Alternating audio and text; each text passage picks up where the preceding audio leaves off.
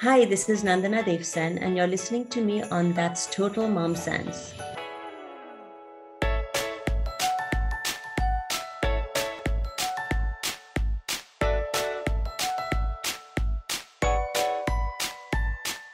So tell us a little bit about your childhood, growing up in Calcutta. Are there any experiences that still feel very vivid in your mind? It was an intensely culturally and politically alive atmosphere where a lot of the um, poetry that was being written, the plays that were being produced, the songs that were being performed uh, were infused by the energy, by this kind of the spirit of revolution. And that was very infectious because we grew up in a family where there were no boys or men. Without making a song and dance about it, we grew up believing that being a girl was in no way an impediment to anything. And not because we felt that there weren't challenges that you meet as a girl, because we saw our mother and our grandmother go through challenges themselves, and the way they navigated those challenges taught us a lot. But we never felt that there were things that we could not do because we were girls.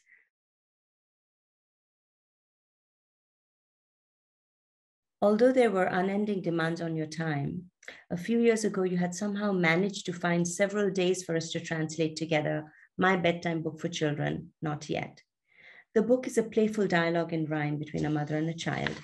A naughty little girl finds countless excuses not to go to bed, while her ever-patient mother is determined to put her to sleep. The literal Bengali translation of Not Yet is Ekhoni na, but you had laughed your own little girl laugh and declared, no, no, the girl must be much more emphatic. She will say, Ekhoni na, Ekhoni na. Well, this obstinate daughter of yours kept saying to her mother in the last few weeks, Ekhoni na, Ekhoni na. Could you hear me, Ma? Not too long ago, I pulled a big blue book from our Kolkata shelf, 365 Bedtime Stories. When I opened it, out fell a red gold rush of leaves, oaks, maples, and ferns collected in London when I was a toddler. We had gathered them together in the woods at the bottom of the hill where we lived. One night, as you were reading to me about Tinker Bell, I interrupted you with a technical question. What are fairy wings made of? Butterfly wings, bird feathers, or huge petals? There are all kinds of fairies, you see, you replied, just as there are all kinds of people. Do all fairies look like you? I persisted. I don't think so, you smiled. Fairies are very, very beautiful. But Ma, I protested, you're the most beautiful person in the world. You laughed, much more recklessly than Tinker Bell would. As you drew heavy curtains over tall windows, every little girl believes that about their mother, Tumpush. Well, Ma, I've grown up a bit. My world has grown up a lot. I left home as a child and made beautiful friends who became my family. In my work, I've met many beautiful faces, walked with beautiful figures. I've fallen in love with beautiful minds. You grew up too. More books published, many awards won. A few more clashes with your stubbornly loving daughters.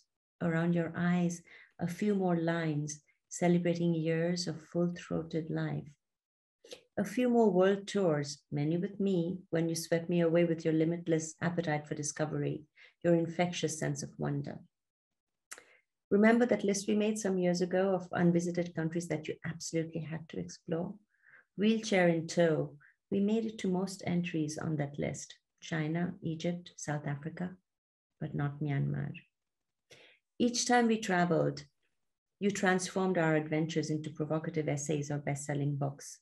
And on every trip, we shared even more pleasures together than our plentiful arguments.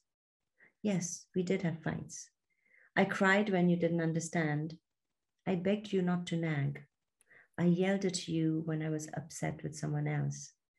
I watched in panic as tears welled up in your ever adolescent eyes. But I am as sure today as I was that night in London that even if you had not been my mother, even if that most precious accident of birth had by rights been the beginning of someone else's story, even if I'd met you in any of your other roles as a poet, professor, painter, friend, or a stranger on a plane, you would still be the most beautiful person I could ever have met. At the end of Not Yet, the daughter asks, Ma, did you turn out the light? And the mother replies, yes, my dear. Now, good night.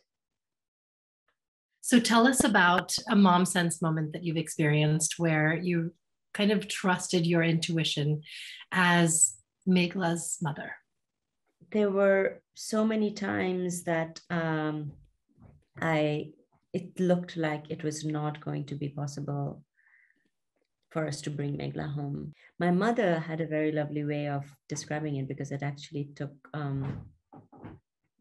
almost a year. And I mean, actually, the whole process took over 10 years. But she said, well, you know, that's how long it takes to have a pregnancy and give birth to a child. So you went through that process. Right. And that's just, you know, that's just the way it was supposed to be.